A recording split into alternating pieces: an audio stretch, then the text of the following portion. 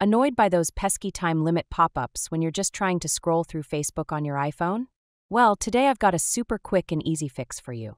In this video, we're going to walk through exactly how to remove those app limits so you can browse Facebook without interruption.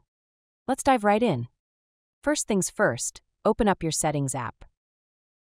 Next, scroll down and tap on Screen Time.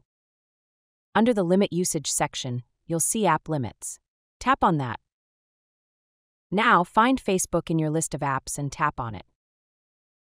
If you have a Screen Time passcode set up, you'll be asked to enter it here. You're now in the Facebook app limit settings. To get rid of this limit, you have two options. You can either toggle the app limit switch to the off position, or you can scroll down to the very bottom and tap Delete Limit. If you choose Delete Limit, a little warning will pop up. Just tap Delete Limit again to confirm. And just like that, you'll see that Facebook is no longer in your list of apps with limits. This means that you're all set to use the app whenever you want, without those annoying interruptions.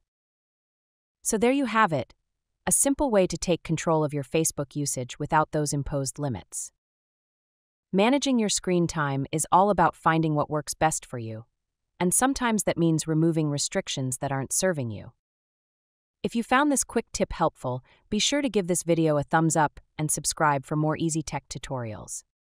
Thanks for watching, and I'll catch you in the next one.